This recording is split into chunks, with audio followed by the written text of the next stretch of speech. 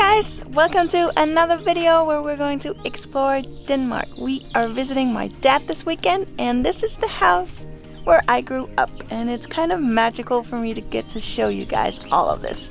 I did an Instagram from here years ago, but oh, oops, he found a ladder. Max, you have to get down. Life is never ever boring with a toddler.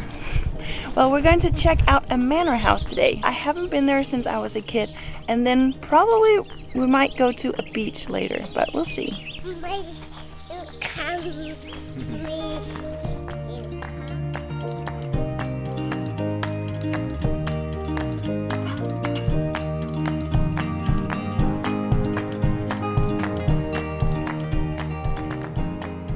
This is a very lazy start to the day. We started with a picnic. Except for the fact we've already been up for 4 hours, but yeah. Max is ready to head in. He's going in. I guess we better move after him. Time to go. Tickets. Ooh, you need a sticker? I get one. You get a sticker. It says Herregård Hessel. And to those of you who don't know, it's a manor house. And this is actually one of the really old ones, so it's not as fancy, it's not like a castle, but it's still a manor house, and it ruled a big area in this whole region. So let's check it out. It has the farm wings all the way around, so it has 4 sides, and you enter through the gates.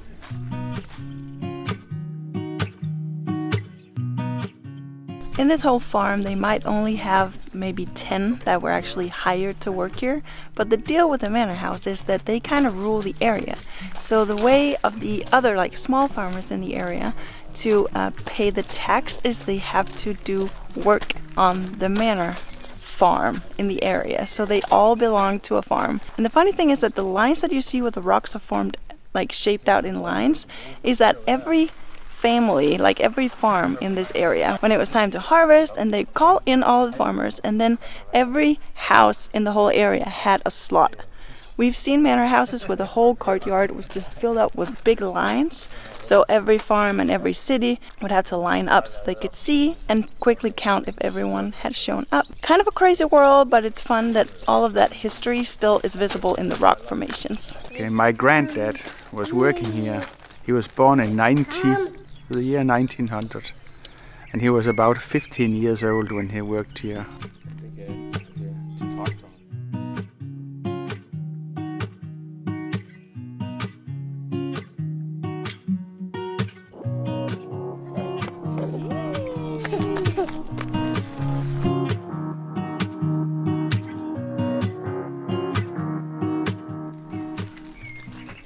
All the interior and the furniture and so on is from the early 1900 and the late 1800, so it's very authentic.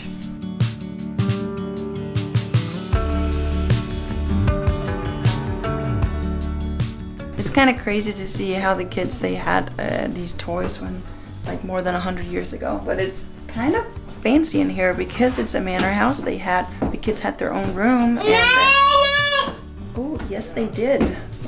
They had their own room, and the girls wore black dresses in the winter and white or light dresses during the summer. That's kind of funny. So that's when you can tell what season it was.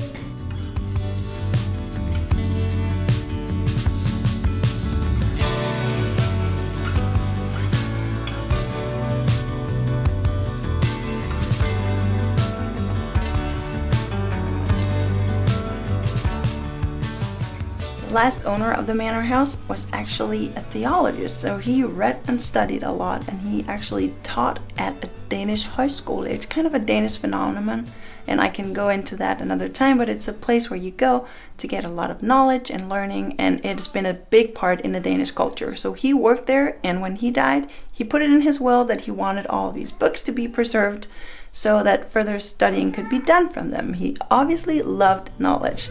It's kind of cool that they're still here.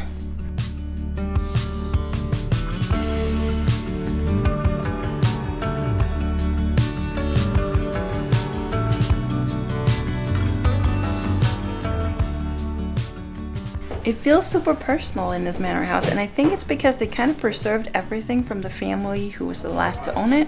So there are so many family photos everywhere. I'm sure they're just replicas or duplicates or something, and the family actually have the original pictures, but it's really cool, and I haven't seen that before. I've been to castles and places like that, but that's more like old oil paintings of people that just seem random, but photos to me just work really well. Max really wants to eat this food, but it's all plastic. It's just fake food. I like that.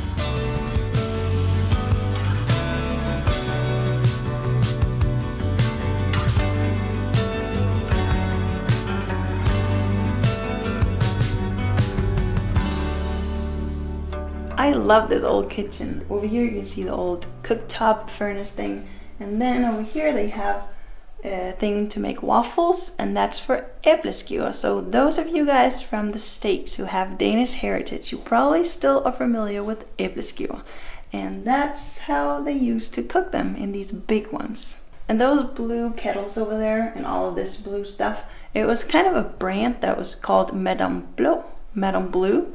So everything was for the kitchen, it was blue, and it just kind of created this thing of where everything in Danish kitchens for a period was blue, which I think is really funny. And you can actually still get them, and it's one of the things that I really want, but I don't drink coffee.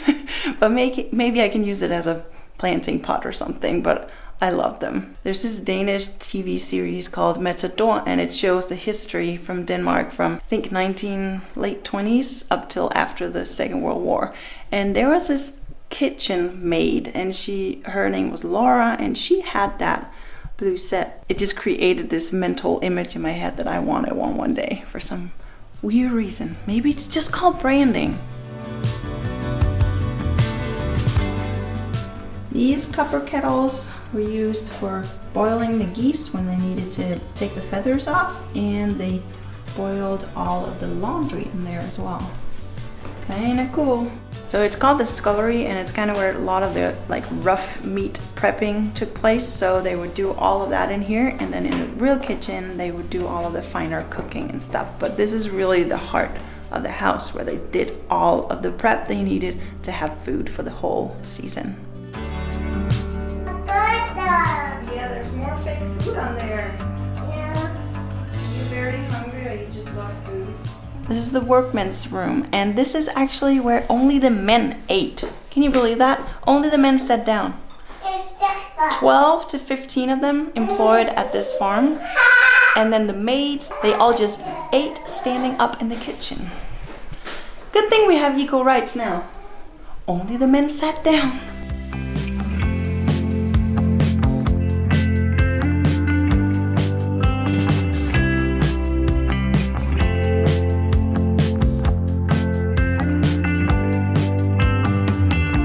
The entrance here is made super narrow and low, so the horses wouldn't go in here. That's pretty cool.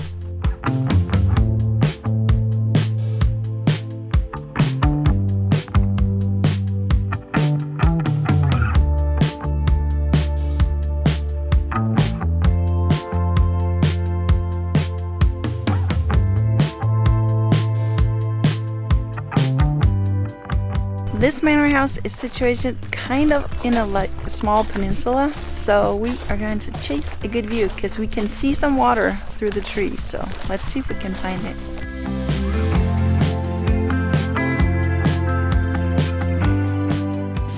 Wow, this is really gorgeous. They have this little viewpoint down in the bottom of the garden, and you can see the island over there. It's awesome. It's really quiet, hardly any wind, so you can actually see the reflection of the boats in the water. Pretty cool.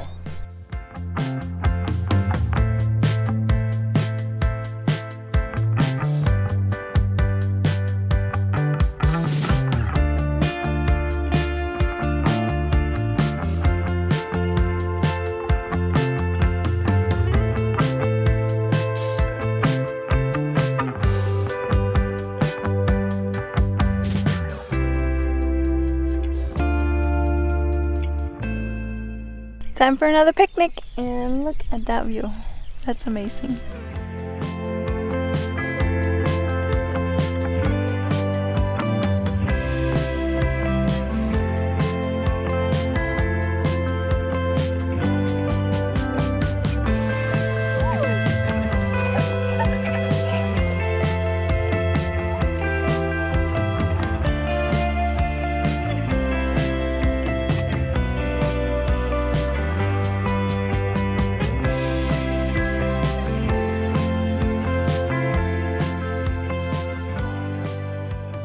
wasn't always room to put all these people who worked here, so they just had to stay bundled up, 2-3 people in one tiny little bed. Whoa! There was a bird. I don't like birds that much.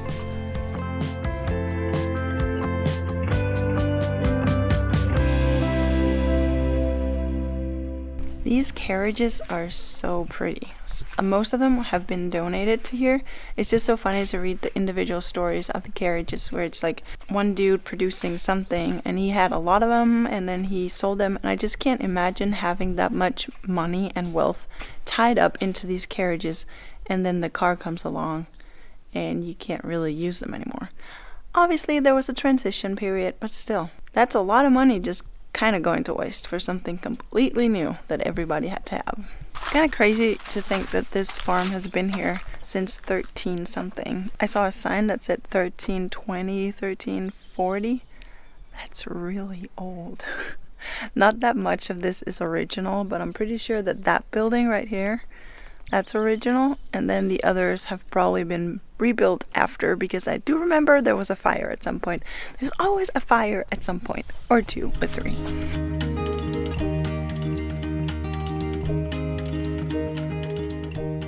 We've been here for how many hours?